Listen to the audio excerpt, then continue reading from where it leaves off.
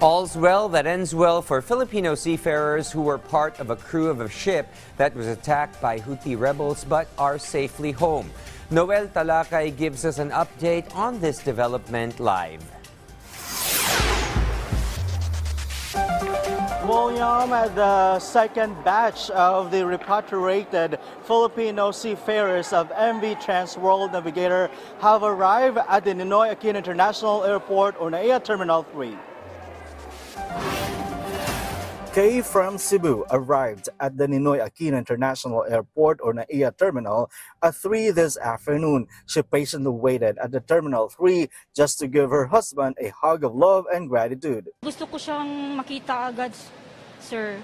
Tapos parang ma-comfort siya kasi grabe yung trauma nila. Her husband, Mark Garcia, is one of the 8 seafarers of the MV Transworld Navigator who arrived at the NAIA Terminal 3 tonight. Pupunta muna kami sa simbahan tapos magpasalamat sa yung sa patron namin sa Cebu. This was the second batch of the repatriated seafarers who were crew members of the vessel.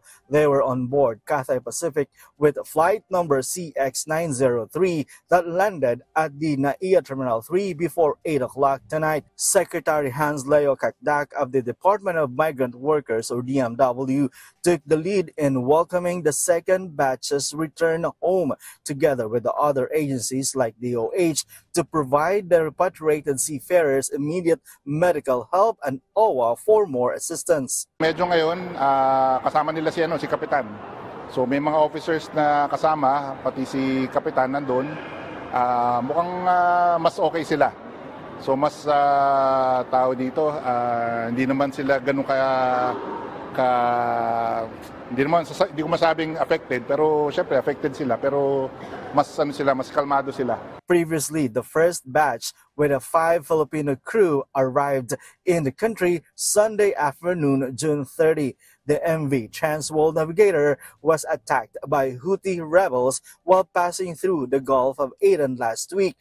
27 of its crew members are Filipinos. According to the report, all of them were affected by the attacks. Meanwhile, the remains of the 2 Filipinos seafarers of the MV True Confidence arrived at the cargo area in Parañaque City at 9 in the morning today. They were on board from Dubai via Philippine Airlines or PAL. To recall, the MV True Confidence was attacked by Houthi rebels last March 6 while passing through the Gulf of Aden.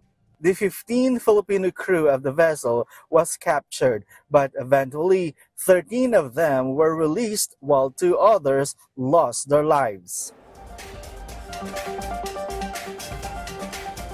William, earlier, the initial count that DMW provided us was only 8, but before we go on air, one of the officials of DMW confirmed that there were 10 seafarers who returned home tonight. William?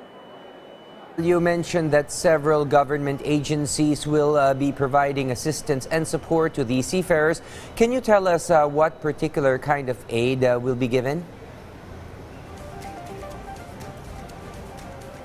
That's correct, William. There are several aid or help that will be provided to the seafarers, but one of which are like financial assistance and livelihood program. That is to sustain their needs and for them to provide the needs of their family while they are staying here in the Philippines until they're going to go back to work.